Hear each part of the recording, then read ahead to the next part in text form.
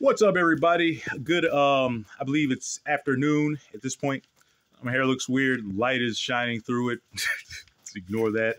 All right, so this is going to be an edition of Mind-Blowing Facts. I'm going to set the phone down. I guess nobody wants to see up my nostrils.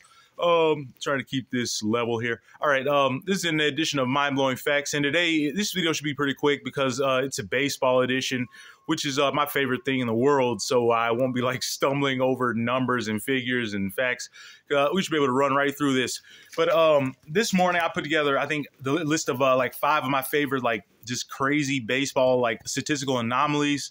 And the last one's not statistical, it's a name thing, and it still blows my mind. Like, you'll see. But anyways, let's get to this. First of all, the first mind-blowing fact is that Prince and Cecil Fielder, father and son, as you all know, finished their careers with exactly 319 homers, 319. And the crazy thing about it is Prince Fielder's career came to an end because of a neck injury. Like, he was with the Rangers, I believe, at the end of his career, and he had to retire because of his neck. So, like, fate basically forced him to have the same number of home runs as his father, which just blows my mind. And they were like estranged. They didn't talk for like over a decade, I think. And it's just crazy. Like, even though they were apart, the universe still kept them together in a weird numerological way. All right, the Gwynns. Here's another father and son. Tony Gwynn Jr. and Sr. both had their first major league hit exactly 20 years apart. 20 years to the day, both doubles. This one, like, I know this is a fact, but I have to look it up every time because I just don't believe it. How do you do this? Like, Chris Davis had 4 straight seasons where he hit exactly 247, 247, 4 straight years. These were full seasons. Crush Davis was the man.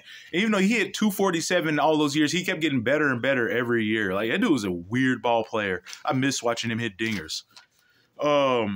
Okay, this one, Tony Gwynn, I believe, is the smartest major league hitter that has ever existed, ever lived. He took hitting so seriously. They called him Captain Video in addition to Mr. Padre because he was like the first guy that had a major league, had a video room with like a VCR and TV screens in his garage, and he'd like watch every single at bat he ever had so he could learn from it and make sure if he struck out, he rarely struck out. Like, dude, like, just look at how many strikeouts he had. He never struck out 100 times, never struck out 50 times, I don't think.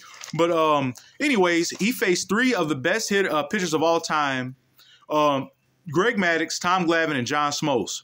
3 best Braves pitchers of all time. 3 of my favorite pitchers of all time, especially Maddux, Mad Dog. But here you go. He had 107 at bats against Greg. You know how many times he struck out? 0. He had 105 at bats against Tom Glavine. How many times he struck out? 2. And 75 at bats against John Smoltz. Struck out 1 time. Like, that is hitting intelligence. Like, that, you've never seen anything like that again. And I feel so bad about Tony Gwynn, man, because that dude, he was chewing tobacco and it wound up taking his life. He lost his jaw, he had cancer. Like, how could such a smart guy do something so stupid? But no, we just didn't know back then. But all right, Kevin Pillar. This one's crazy. They're all crazy, but Kevin Pillar hit 278 in 2015, and it was like a perfectly balanced season. He had 278 in the first half, 278 in the second half, 278 against lefties, and 278 against righties. Not kidding. Look it up. And last but certainly not least, like, this one just, like, man, I can't believe this is real. Like, I can't, every morning I've been waking up looking at it. I can't believe it's real. There are 2 Max Muncies in Major League Baseball. I made a video because I faced the other Max Muncy, the young Max Muncy, and I'm like, wait a minute, that's not Max Muncy. There are 2 Max Muncies spelled exactly the same, M-A-X-M-U-N-C-Y, both born on the same day, August 25th, both drafted by the Oakland Athletics. Life is a trip. But anyways, yeah, I'm going to end the video. Let me know what you think of these facts below. If you're, I mean, you got to be a baseball fan. You subscribe to this channel. But, yeah, let me know what you think. Please share some of your favorite baseball facts and statistical anomalies below. I'd love to hear them. Like, I love stuff like that. And, yeah, have a good rest of your day and take it easy.